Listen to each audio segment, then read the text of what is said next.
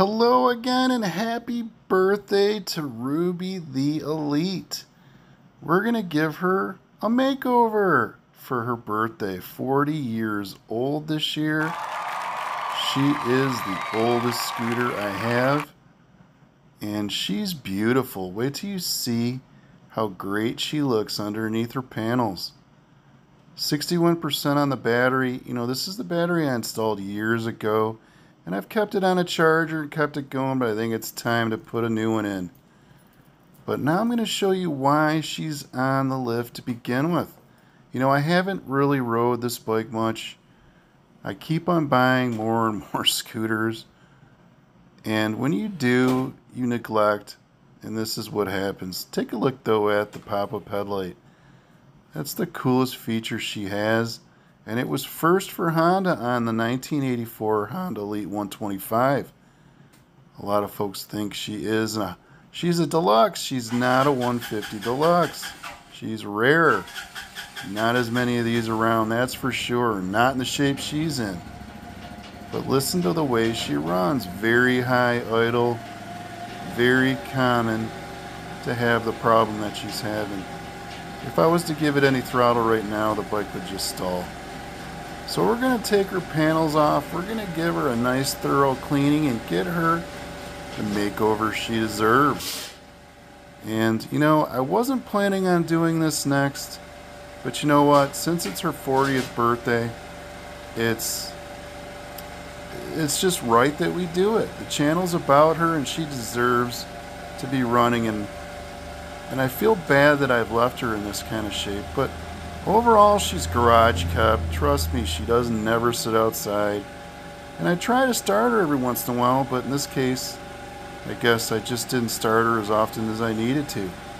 But we'll go through, we'll do all the usual things and get her running pretty, and then we'll get her inspected and ride her around in the neighborhood. I bought a new camera, I've mentioned this before, and I'm going to start the camera with her. It's going to be fun. I bought a 360 camera, and I'll show you some cool views of her riding around with my big butt on her seat. It should be a lot of fun. But we're going to go ahead and get started. And you know what? There you go. And we'd have to start her up again, which we could try. It's not going to... It eventually would start back up, but to be honest, it wouldn't go more than a second or two. So let's get started on her makeover. Alright, we're going to first get started by taking off the seat. There's a couple of nuts that hold it on, along with our helmet brackets. And we're going to take the centerpiece off as well. There's a couple bolts on the top. And underneath the carpet, there's also a couple of bolts we'll have to remove. The two side panels and a panel in the back. But we'll go ahead and I'll show you right here. There is one screw. And these panels come off very similar to the Elite 250. You have this back piece, two screws underneath here. And once you remove these, it will allow you to take the two individual side panels off. You have to unplug your turn signals and remove that one screw, which I already had, and the side panel will come off very simply. Now, something I noticed right away is I used the same fuel line on the Elite 250 and it did not last.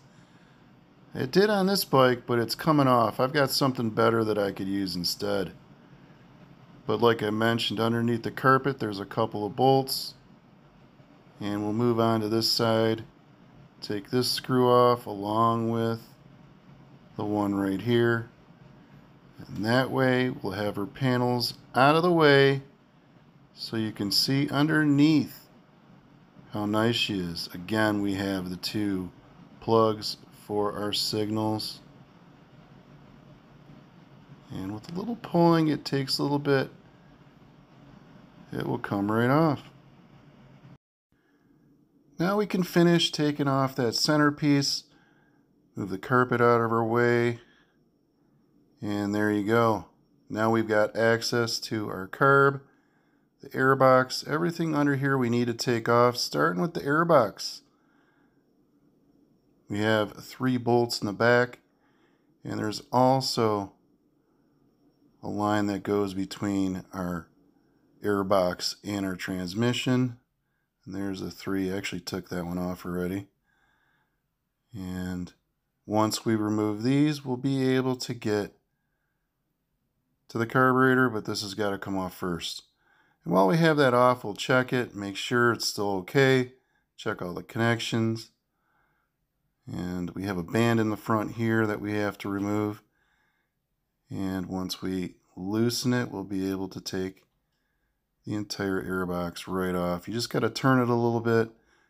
Actually, we've got one more line right here that we have to remove. And the whole thing, I see a little bit of leaking on my,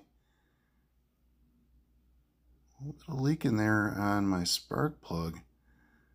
That ain't good. We need to loosen our screw that holds the band around our intake. And now we need to loosen the nut for our throttle. And also in the back, it winds around back here, very similar to the other bikes. There's actually 2 of these on the Elite 250, only 1 on this bike. And once we remove that, we can get the throttle cable completely off. After the throttle cable, we've got our auto bi-starter that we've got to unplug the yellow and the green cable for. And then disconnecting our fuel and our vacuum line, and there you go. We're going to need to take this all apart under the float bowl there. That's where we're going to find, I'm sure, the clogged up area that we have to take care of. But we're going to take the whole thing apart and clean it all up.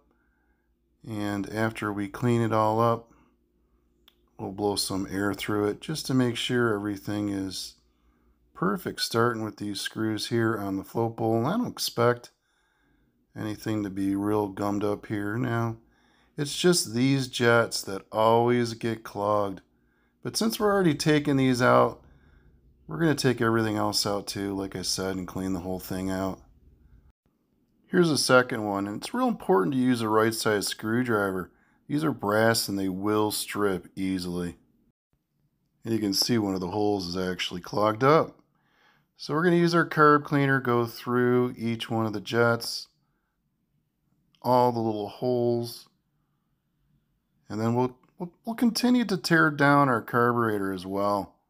We might as well clean it all out. So we'll start by removing the float and then taking everything else off of it, the diaphragm, the auto bi-starter, anything that doesn't need to be on it.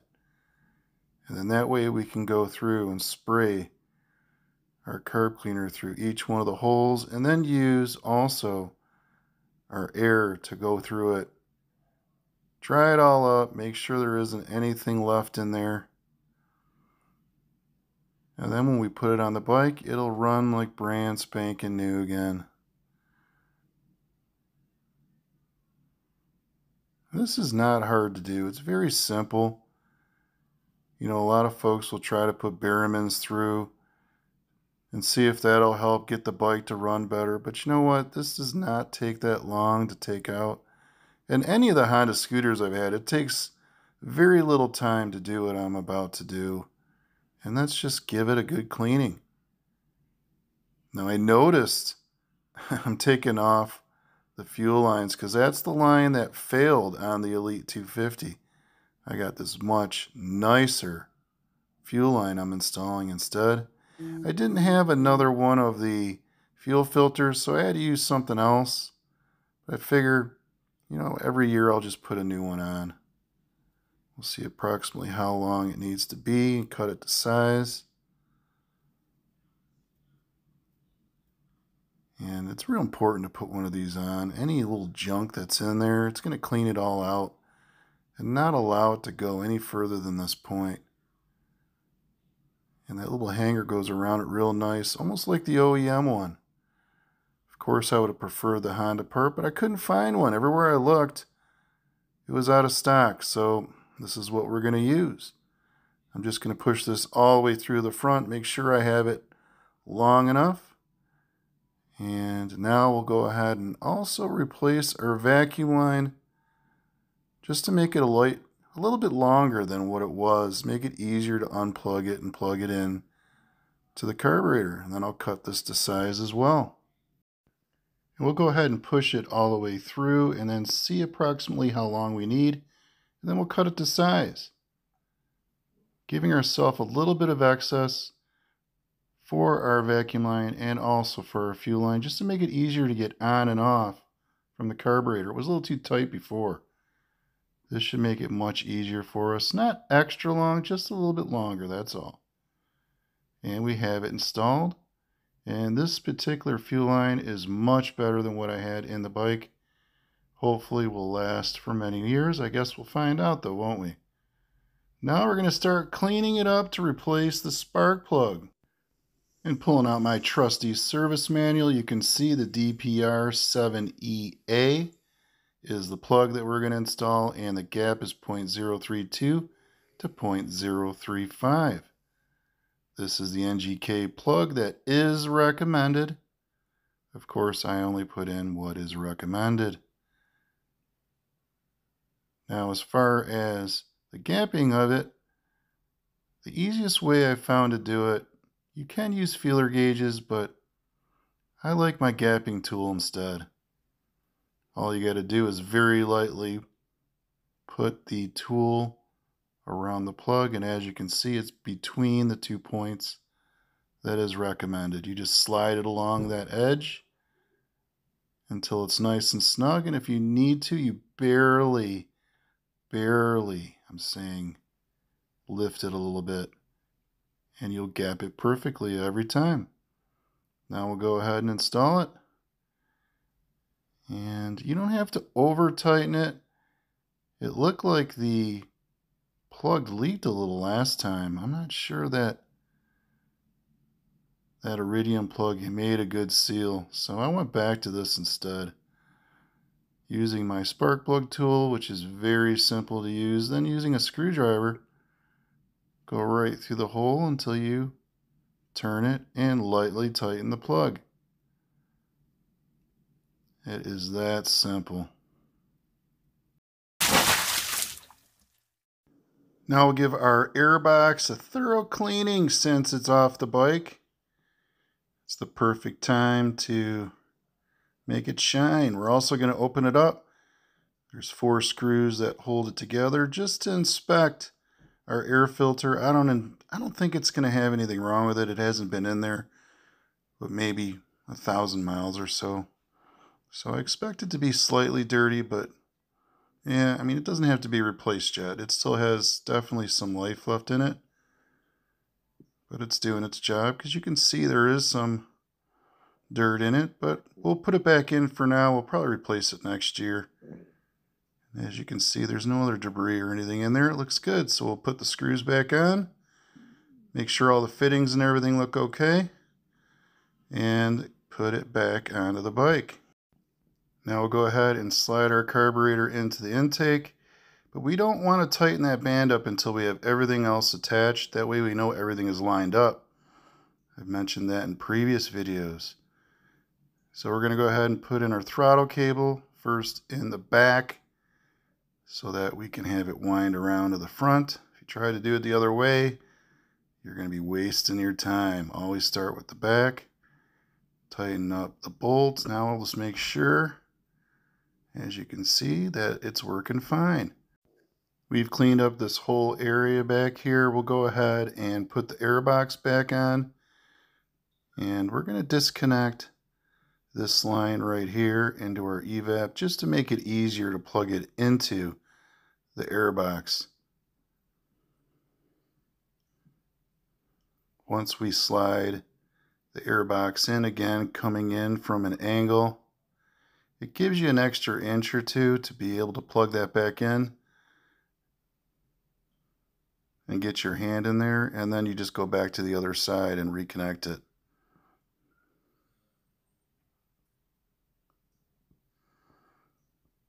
Once we get that done, we'll go ahead and reconnect it to the front of our carb.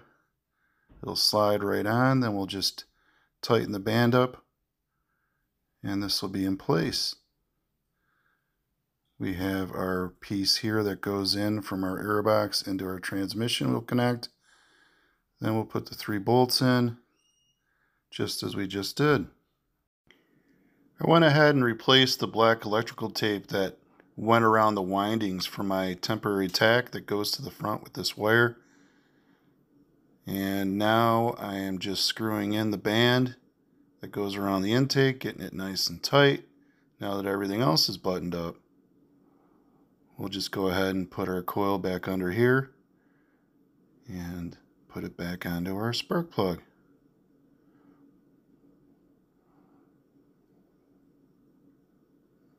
Now we're going to take the muffler off. We're on the other side of the bike now, taking these 3 bolts off, which I've already done. Sorry, got a little ahead of myself. And then you have 2 as well that hold the joint on right there. We'll remove both those and then the muffler will come right off. And there was a little bit of a leak too under here, but I'll show you that in a moment. Let's continue on by taking off the tire. So we've got our 2 bolts that go in to hold this in place so that we can remove the shock as well as the main nut that holds the wheel on. And when you remove these, make sure you keep track of what you're removing and in the direction that you're removing them from. Now we'll go ahead and remove the shock.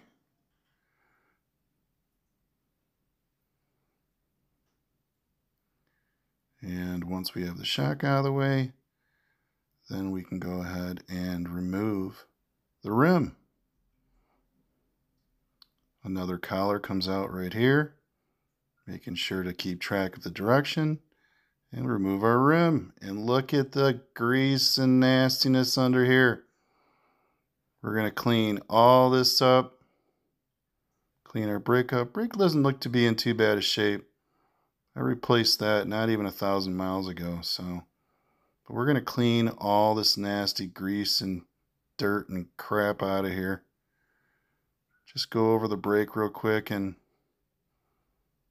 use some brake clean on it just to make sure that it's all clean of any dust or any nastiness. Brake clean is such a great product for cleaning out any kind of old grease or anything. It just cleans it up and then it dries extremely fast. Awesome product. And using my Simply Green Purple HD, got rid of all the nastiness out from inside here. Almost looks new. Let's pull out the rest. I had it halfway out. The exhaust gasket, and yeah, this needs to be replaced. I did not replace this when I first bought the bike, but you can see it's kind of oblong. It's not a circular type pattern anymore. It's kind of bent. So I ordered a replacement. I knew I was going to have to replace it, and I try to order stuff ahead of time, so by the time I get to these things, I'm not waiting on parts. I mean, I'm not perfect on that, but that was one thing I did order ahead of time. But as you can see, she looks beautiful in here, and I think this is where we're going to end part 1. We got quite a bit accomplished, and there's going to be at least 3 or 4 more parts when it comes to this scooter. But we accomplished quite a bit, and her birthday makeover is what we will continue. Here's some other videos. I'll see you next time.